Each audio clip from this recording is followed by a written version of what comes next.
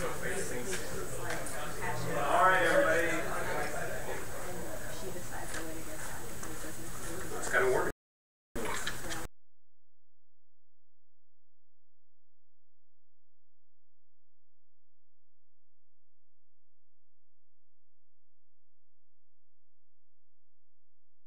One of our own is theory seminars. This is today we're going to hear from Shi Liu. He's a postdoctoral fellow. He's just wrapped up about your first year or so.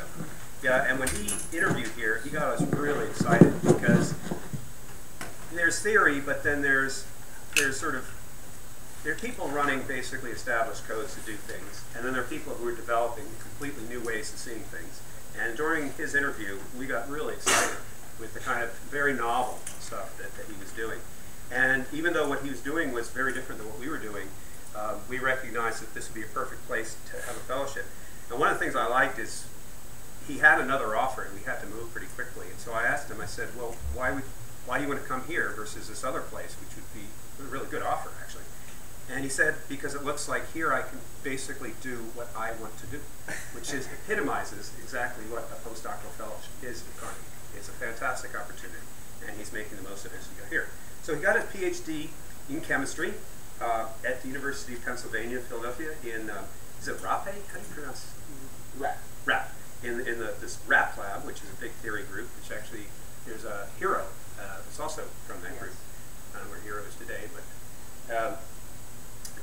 prior to that, he got his bachelor's in chemical physics at the University of Science and Technology in Hefei, China. So with that, he's going to talk to us about ferroelectrics.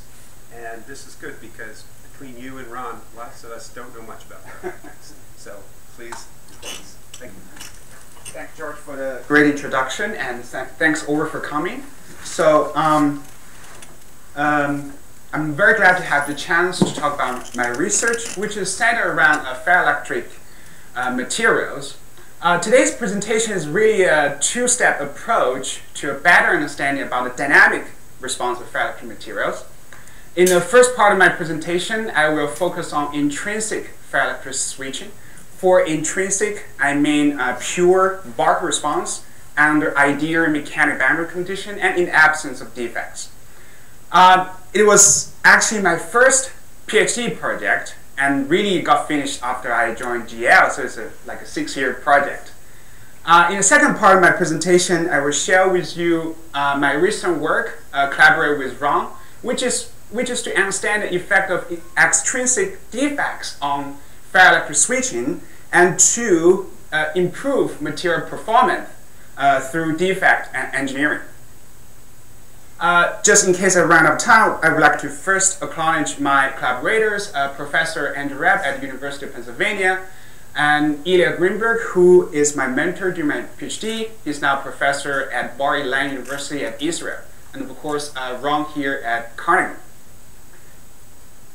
Okay, so some introduction about ferroelectric material. So ferroelectric material is characterized by spontaneous switchable polarization.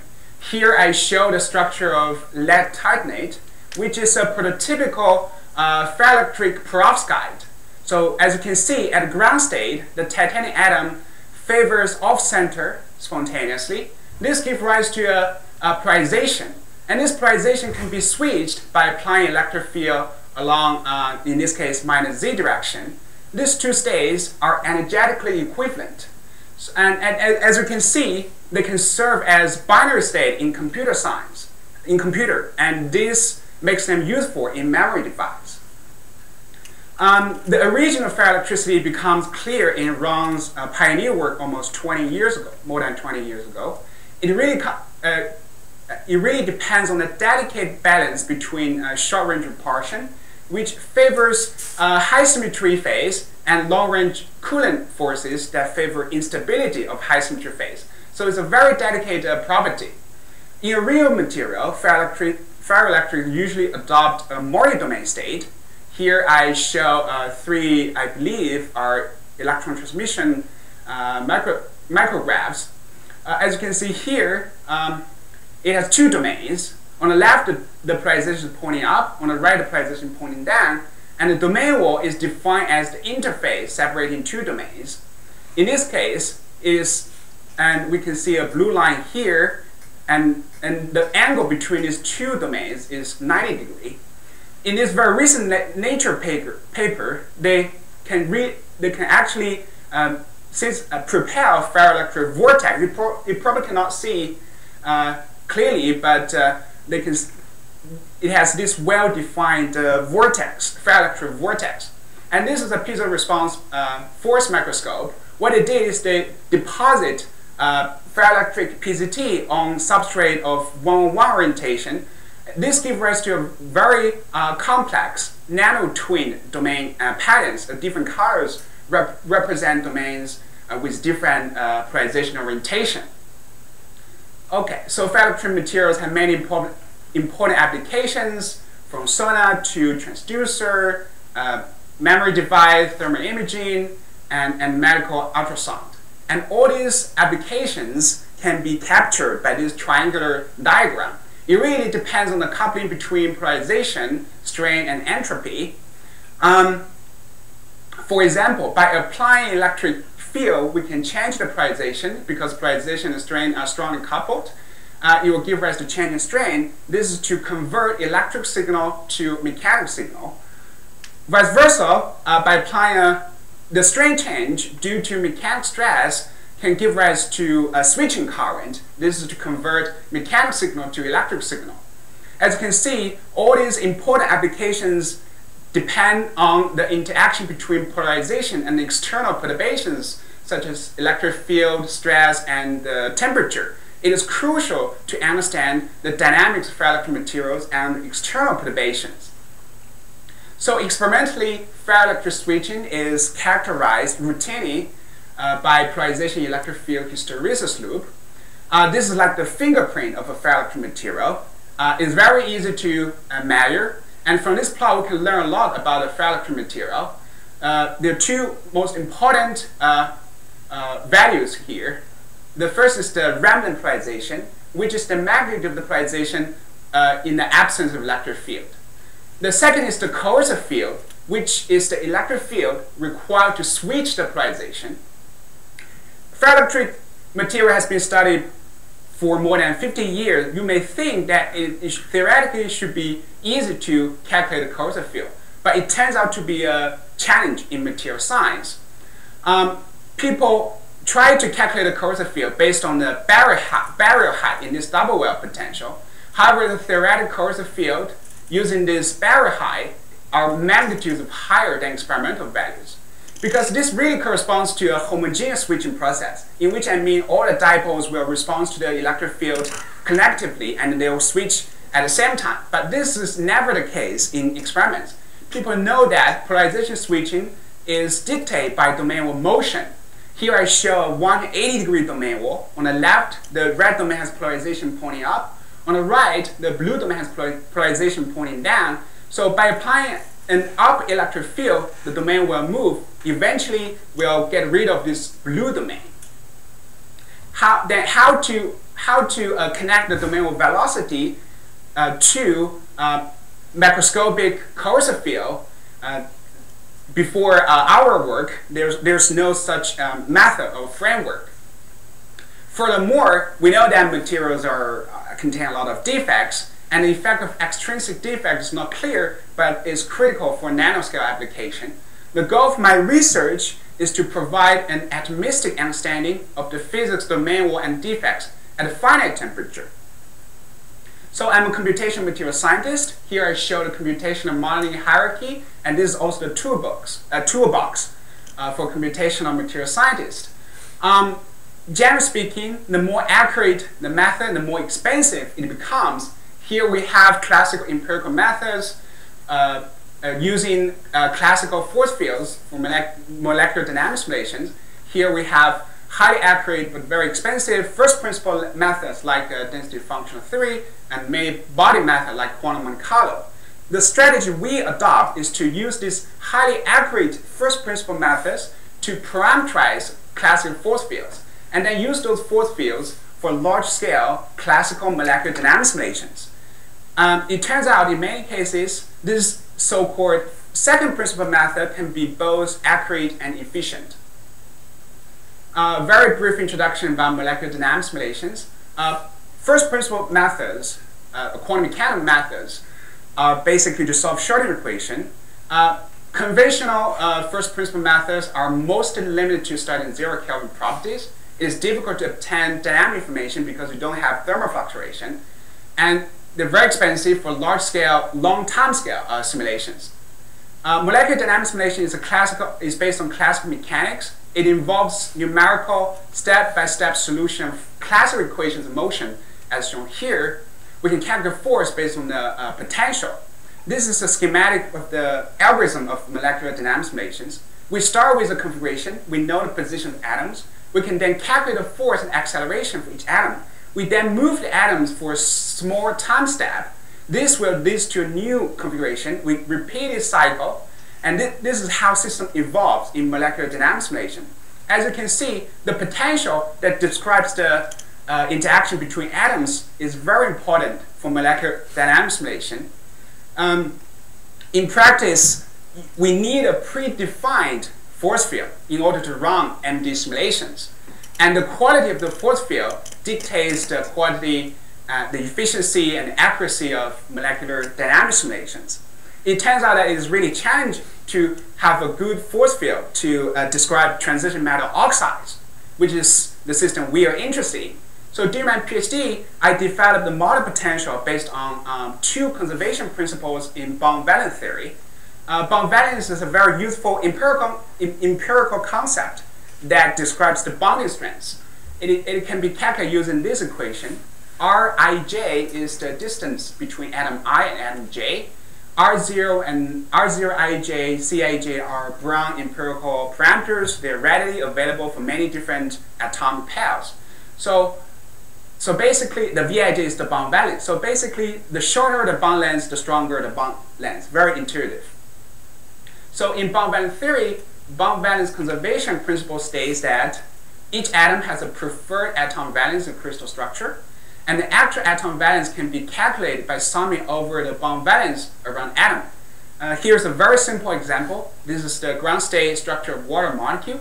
If we use the equilibrium bond length for OH bond and use the Brown empirical parameters for oxygen and hydrogen pair, we will find that the bond valence for OH bond is 1.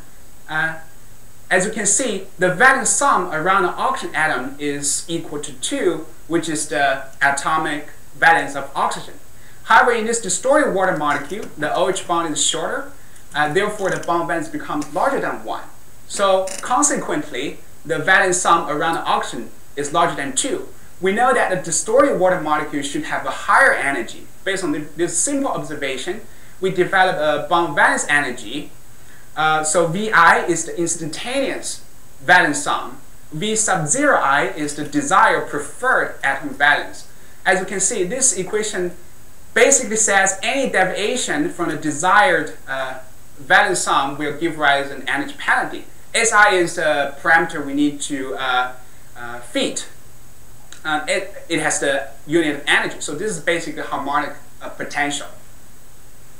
However, if we look at this water molecule, artificial water molecule, the OH bond is still at its equilibrium length.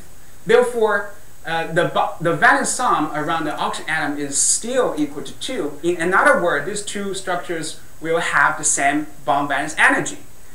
To resolve this issue, we introduced the concept of bond valence vector, which is defined as a vector along the bond. Besides the scalar sum, now we have a vector sum. As you can see, the vector sum is a natural way to capture the Bragg of symmetry. For ferroelectric material, it is very important because ferroelectric material has this spontaneous Bragg of symmetry.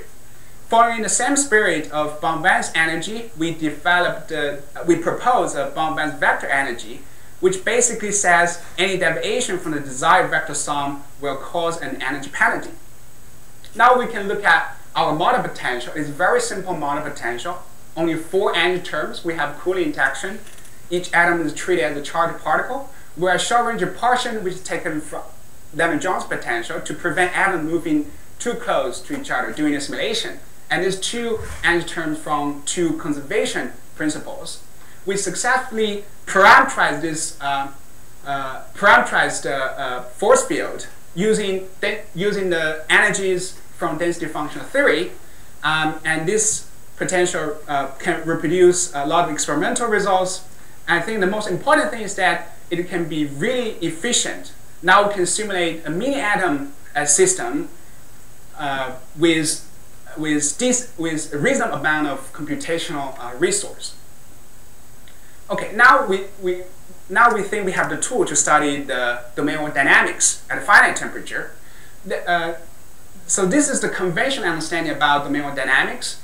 It is usually considered as an elastic interface moving in a disordered medium, and defect can pin the domain wall. And this is the theoretical relationship between domain velocity and external electric field. There are two regions. In the creep region, the domain velocity depends on the driving force exponentially. It has very strong temperature dependence. In the dependent region, the domain velocity has no temperature dependence, and the relationship between velocity and electric field is close to linear. This relationship is confirmed experimentally in this PRL paper. The mu here is called dynamic exponent. Experimentally, wide-ranging values have been observed, and they're usually attributed to the types of defects. I will come back to this point later, but what would be the intrinsic response in ideal defect-free case? And this is the question we would like to answer. So then we decide to look at the dynamics of 90-degree domain wall, and this is the supercell we use to construct domain structures with 90-degree domain wall. It has 320,000 atoms, and this is the side view of the domain pattern. You can see the zigzag domain pattern, and this boundary is the 90-degree domain wall separating two different domains. We can apply electric field along a 100 direction. This domain is not favored because dipoles are opposing the applied electric field. So this domain will shrink, and due to domain wall motion. And in simulation, it's pretty straightforward to extract the domain wall velocity. So we can run a simulation and a wide range of temperature and electric fields. The goal is to explore the intrinsic temperature and the field dependence of the wall velocity. This is a movie from MD simulations. You can see the motion of the domain wall and the shrink of this assigned domain, and you will repeat the process again.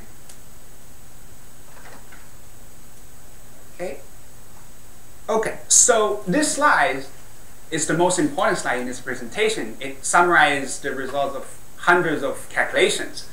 I plot here is the velocity as a function of electric field. Immediately we can see two regions.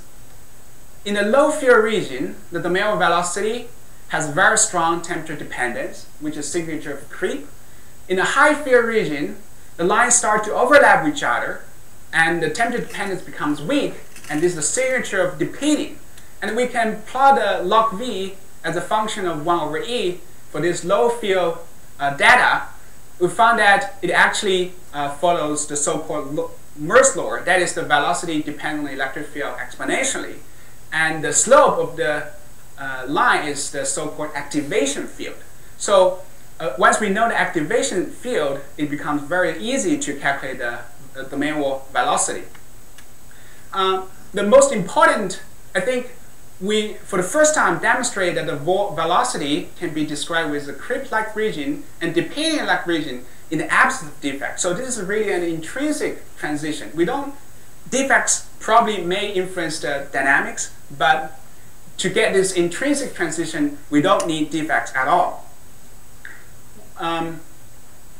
One good thing about molecular dynamics simulation is that it can provide structure evolution information with really fine time resolution. So we can look at a nucleation event at the domain boundary. So the domain will move by switching dipoles layer by layer. So as you can see, at the very beginning, a cluster of unit cells will switch to align with external electric field. This forms a nucleus. The growth of the nucleus eventually will lead to the switch of the whole layer. So our MD simulation reveal a diamond like a nucleus at a domain boundary, you can see that the boundary is very diffuse. This actually contradicts with the classical nucleation model in ferroelectrics, which was proposed more than 50 years ago. It was still considered as the standard model, nucleation model for ferroelectrics. In this model, a triangular-shaped nucleus is assumed somehow, and there are a lot of equations here, but I'm going to only highlight the key points. So the energy of the nucleus has three terms. The first term comes from the coupling between polarization and electric field. This is the energy gain for having dipoles align with the electric field. The second term is the interfacial energy, because you're doing a switching process, we're creating actual interface. The sigma W is the domain energy. The third term is so-called depolarization energy. It really comes from the repulsion between those two boundaries, because we have polarization discontinuity here, so these two boundaries are both positively charged. And in this model, they derive the aspect ratio, so A is the width of the nucleus, L is the length of the nucleus. It is assumed that the depolarization energy is much, much larger than the domain energy. So as you can see from this equation, this inevitably leads to a triangular-shaped nucleus with very large length and very small a, because sigma p is much larger than sigma w. However, in this 2002 paper, it was realized that this model doesn't really work.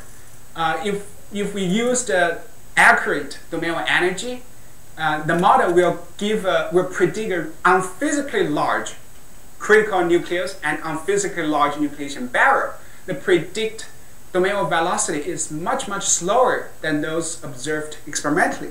So when we submit a paper to Nature 1.3, say, you guys really should look at this Wiener-Wiener model. I mean, why in your simulation you see a diamond-shaped nucleus, the aspect ratio is close to 1. However, in this model, it was predict or assumed that the aspect ratio should be really, really large. So we did a really detailed analysis and find that four things contribute to the reduced role of depolarization. So several years ago, Rab group has a paper. They found that the shape of the nucleus has a Belvoir shape. So instead of really sharp boundary, the boundary is kind of inclined. So this effectively reduced the domain wall error, or equivalently assume the same domain wall error. The domain energy, the effective domain energy should be smaller. So in Wiener-Wiener model, the width of the critical nucleus depends on the domain energy.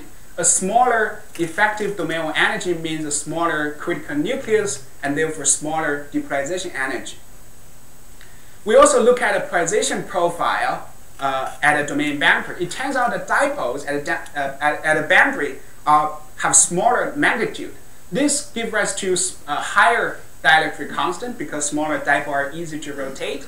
This means higher dielectric constant, so this increases the screening, and also smaller boundary charge, because the boundary charge is basically proportional to the magnitude of the polarization at a boundary. Furthermore, if you look at because the nucleus has a diamond shape, the repulsion between these two boundaries are partially compensated by the attraction between these two oppositely charged boundaries. This again reduced the depolarization energy. We did some numerical analysis. What I show here is the energy of the nucleus as a function of nucleus size. So the black line is the original Wiener-Wiener model. After gradually introducing the right boundary conditions, we can see that the size of the critical nucleus becomes much smaller, and the nucleation barrier is reduced significantly. Okay, so that means the domain energy is actually much larger than the depolarization energy. Now, if we come back to this equation for aspect ratio, because now the domain energy is much larger than the depolarization energy, the aspect ratio should be close to 1 as revealed by our molecular dynamics simulations. Now we have a much simpler model for nucleation. It has the energy of the nucleus now has only two terms. The interfacial energy, the sigma against the thermal energy, and the coupling between polarization and electric field. This is energy gain. It's very easy to, by taking a derivative with respect to L is basically the size of the nucleus, we can get a critical nucleus size and the nucleation barrier.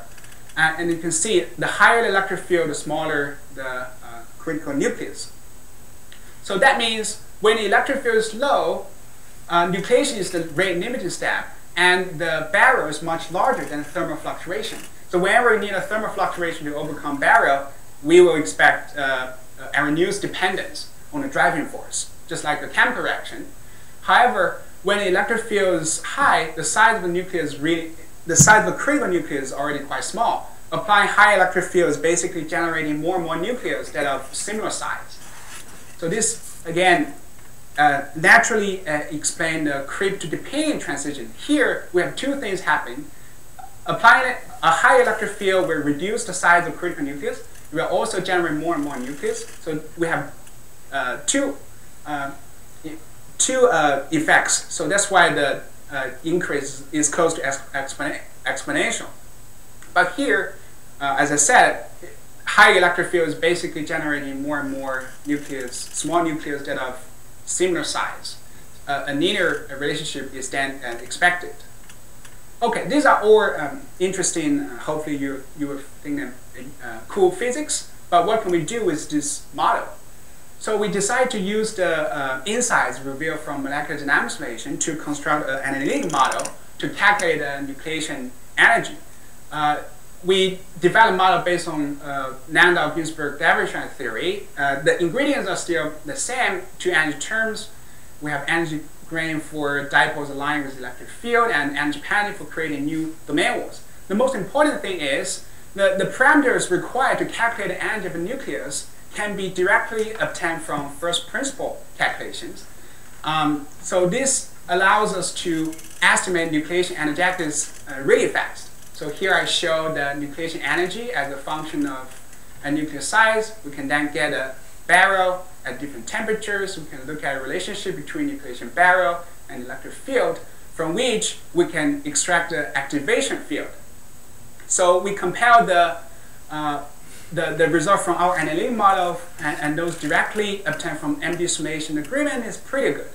Let me remind you, previously in order to get this activation field, we need to run simulations. We need to run molecular dynamics simulations and different field magnitude and then get log V over 1 over E and then get a slope to get the activation field. But now, just use a few parameters accessible with density function theory, we can easily predict activation field. So once we know the activation field, it's become pretty straightforward to calculate to simulate a hysteresis loop and a coercive field. Again, we assume that the polarization switching is realized through domain of motion. So the size of the domain becomes one parameter. We can calculate activation field using this multi-scale scheme, using a few parameters from density function theory. And once we know the activation field, we can get the domain of velocity. Then it's pretty trivial to calculate how long it takes for the domain wall to move a distance of d. And we applied it to barium titanate and also PZT. Our predict so the lines are theoretical values for domains of different sizes, and the points are experimental data. The agreement is not perfect, but for such a simple model, using just a few parameters, now the discrepancies is no longer orders of magnitude, it's still within the same order. We're pretty excited about this method because now we can use this model to do high throughput calculations to screen ferroelectrics with desired coercive field. Okay, now I'm going to switch gear. I'm going to talk about defects in ferroelectrics, and I would say it's almost impossible to get rid of defects in materials, in particular in oxide perovskites. Experimentally, people actually are intentionally to introduce defects. In this case, by replacing titanium 4+ with magnesium 2+. To maintain a charge neutrality, it has to be compensated by nearby oxygen vacancy. So this creates a defect dipole. and a dipole electric field which can couple with nearby ferroelectric unit cells with dipole moments. Experimentally, somehow people categorize the defect into two types. One is so-called random bump type. It will change the barrier height of this double well potential. It was suggested that this will give rise to change of the coercive field, but the hysteresis loop will remain to be symmetric. The random field type defect, on the other hand, will make the double well potential asymmetric, correspondingly giving rise to an asymmetric hysteresis loop. So whenever people see something strange in their numeric hysteresis loops, they would just say, okay, probably we have some kind of defect. There's, at this point, of course we're still working on it, there's still a lack between microscopic structure feature and the type of defect. So the specific problem that interests both Ron and me is this so-called defect dipole-induced strain recovery. Let's first look at the normal case. So this is a tetractyl ferroelectric. It has a long axis C and a short axis A along X. The polarization, the bulk polarization is along Y. So by applying the electric field, the A will become C. The polarization will rotate. So now the long axis is along X direction. This generates a large change in strain. The strain change is actually C minus A. Once we remove the electric field, the structure will relax, but it will stay more or less the same because now the system is located at a different local minimum, and this barrier prevents any back switching. Then we apply the electric field along X again. We're not going to get any giant strain change because there's no CA exchange. In this Nature Material paper, Zhang proposed a very interesting mechanism. So let's say initially they're defect dipoles. They are represented here by a black arrow. They're aligned with the bark polarization. Now we apply electric field along X direction. We have this giant strain change because A becomes C and C becomes A. But the defect dipole is geometrically constrained. They cannot be switched by polarization. Once we remove the electric field, the defect dipole, because of the dipolar electric field, will orient the polarization back to its original direction. This recovery, that means the defect dipole serves as the driving force for the recovery process. If we apply electric field again, we can get this large strain change. So as you can see, this reversible large strain change resembles the shape memory effect in some metals and can be very useful. So what we would like to know is to really understand the microscopic picture, because I would say I'm more like a physicist. I care about the mechanism and the physics. So again, I did some molecular dynamics simulations using the force field I developed for barium titanate. It's a 10 by 10 by 10 supercell with 5,000 atoms. I still try to keep the model as simple as possible, so I didn't really remove atoms to create defects. What I did is it's more like a trick. So the generic defect dipole consists of oppositely charged dominant atoms, as shown here. So I placed two particles equidistantly away from the titanium atom, and during the simulation, the atoms are fixed. I only care about electrostatic interaction between those defect dipoles and the surrounding environment. By varying the charge of those two particles, we can easily vary the magnitude of defect dipole. And it's very easy to control the orientation of defect dipoles, the concentration, magnitude, and spacing between defect dipoles. Here I also show the electric field associated with from those defect dipoles. As you can, so this shows the magnitude of the electric field. You can clearly see the typical shape of a dipolar electric field. Okay, This is a busy slide. I try to explain it. What I did is to simulate the polarization electric field and the strain electric field hysteresis loops. So I applied the electric field along X, Y, and Z direction. And in this first case, the charge of those dummy atoms are 0. That means it doesn't create any dipolar electric field. And the resulting hysteresis loops are very symmetric and isotropic along Cartesian axis. And this is actually a good thing. That means our model makes sense, because when those dummy atoms don't have any charge, it can recover intrinsic response. In the second case, now the dummy atoms have some charge, and I randomly orient those defect dipoles in my supercell, and you probably cannot. Okay, there are a lot of gray lines. They're actually the hysteresis loop for a particular configuration, but I care about the average response. Surprisingly, the average response highlighted by those colored lines are still pretty symmetric and isotropic, but they have smaller switching field compared with intrinsic response. This reminds me of the random bond type defect, which is claimed to only modulate the barrier height, but will not influence the symmetry of the double well potential. In the third case, I align the defect dipoles along -y direction. This gives rise to dramatic different hysteresis loops. Perpendicular to the direction of defect dipole, I get this double hysteresis. Along y direction, you can see the shift of the hysteresis loops. Again, this reminds me of random field type of defect, which says that we are asymmetrized double well potential. We also look at the effect of concentration and dipole magnitude. Is not surprisingly, higher concentration, higher dipole magnitude can give rise to larger building electric field. So along the direction that is perpendicular to the defect dipole orientation, we can see the evolution of a single loop to a double loop.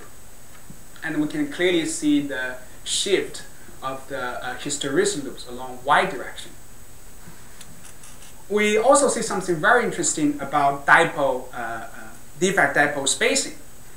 So in our simulations, the lowest defect concentration that can give rise to spontaneous strain recovery is around 0.7%, which is pretty reasonable compared to some experimental data. One thing that is very interesting is for the same defect concentration, so in these two cases, there are 64 defect dipoles in a really big supercell. However, in this case, the distance between neighboring dipoles is 3 unit cell. We can see the spontaneous strain recovery. That is, when we turn on electric field, we can see the long axis